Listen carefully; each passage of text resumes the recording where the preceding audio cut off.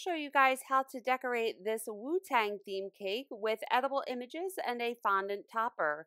So when I use edible images, what I do is take a ruler to my cake. I always make my cakes first, and then I measure the cake to see how tall it is so I can figure out how big to print out the images. That's why I always like to make my cakes first and then make the decorations so I can make the decorations the correct size. Now I have gum tex powder, Tylose powder, CMC powder. It's all basically the same thing. This is mixed into my fondant. I only use marshmallow fondant. I sprinkle a little bit in there, knead it in the fondant, roll it out, let it sit. It's going to dry harder and make it so much easier to work with and cut. I will link this in the description.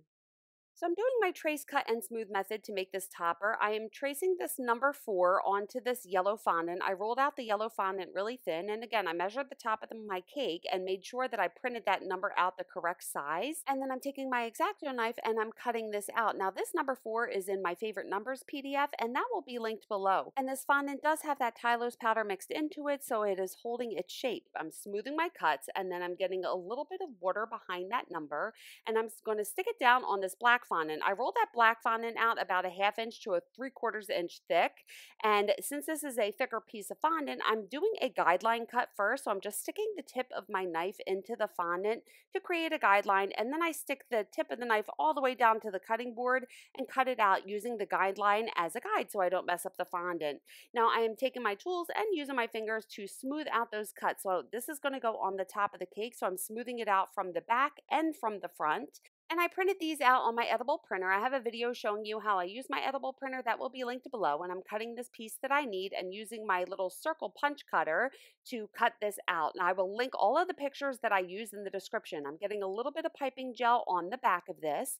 And then I'm going to stick that on that thinner yellow fondant and use a circle cutter and make sure I have it evenly spaced around there. And cutting that out, smoothing my cuts. And then I'm going to get a little bit of water on the back like I did for the number 4 and stick that down.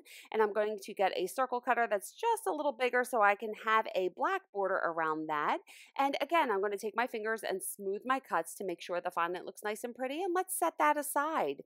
Now I want to cut the rest of these out. If you have a Cricut, you can probably use a Cricut. I just prefer to do it by hand, and I'm cutting a white border around these bees. And for the name, I'm cutting a white border around that as well. And then for this saying, I'm using my straight cutter to just cut exactly along the edge of this. And all of the tools that I use will be linked in the description. And I also have an Amazon store where they are all linked as well.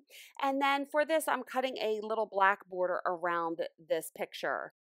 Now let's put these images on a fondant backing. I have that white fondant rolled out. It has that Tylose powder mixed into it. I'm getting a little bit of piping gel on the back and then sticking these down. I'm doing that for all of these pieces that have that white border. And then I'm taking my X-Acto knife and carefully cutting all of these out. And once I cut them out, I'm going to take my fingers and just smooth my cuts.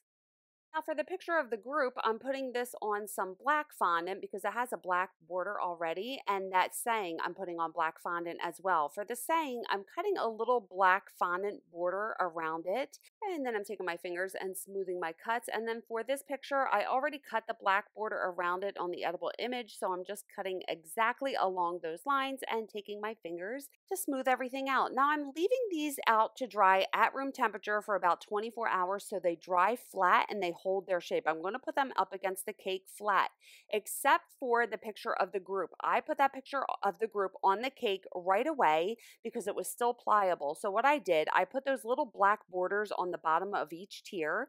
I got a little bit of piping gel behind the picture and stuck that to the front of the cake, and I let the rest of those edible images dry flat so they hold their shape.